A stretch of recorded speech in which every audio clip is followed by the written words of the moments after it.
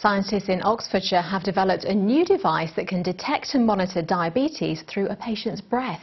It's hoped the test could one day replace finger pricks to control glucose levels.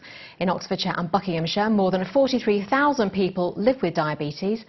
10% of NHS money is spent on the condition and its complications, equating to £9 billion a year. Many of the complications are caused if diabetes isn't properly managed. The new detector could not only improve monitoring of the illness, but also lead to earlier diagnosis. Catherine Da Costa has this exclusive report. 9-year-old Catherine Heron from Wantage has type 1 diabetes. She has to test her blood glucose level with a pinprick 8 times a day.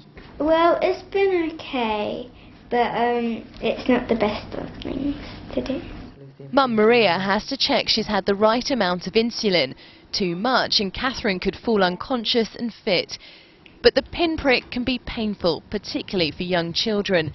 So replacing it with a breath test would make life much simpler. She's inflicting an injury on herself each time she does it. So to be able to prevent that would be brilliant for her.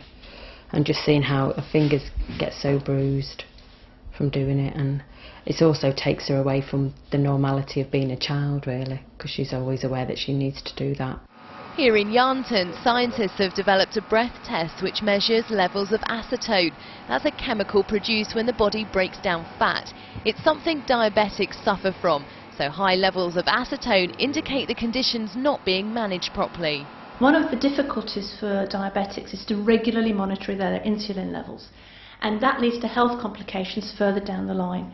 If they can have an efficient, effective way of monitoring their blood glucose levels that's non-invasive, that doesn't mean they're going to be pricking their fingers, that will enable them to take control of their diabetes and more effectively administer their medications. Although rare, some children have died because their diabetes has gone undiagnosed or unchecked. It's hoped the new device will improve early detection rates. Quite a lot of children end up being very sick before people realise they've got diabetes. And if this sort of device could be available in a GP surgery, say, to measure acetone levels in the breath, it may be that it's much quicker to make that diagnosis. Early next year, the device will be trialled on children like Catherine with type 1 diabetes in the county. If successful, they could be used at home within 2 to 3 years. Catherine Da Costa, BBC Oxford News. Members of a church in Oxford that's been repeatedly targeted by thieves